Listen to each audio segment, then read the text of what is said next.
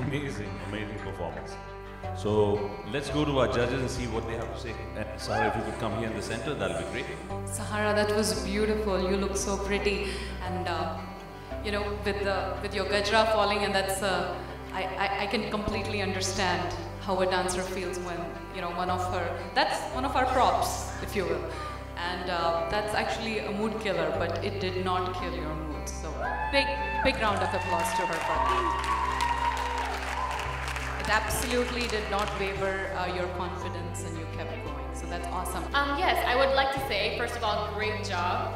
And I think you were the first classical dancer that I've seen so far that had like the kind of body control I wanted to see, the kind of swiftness I wanted to see. So great job.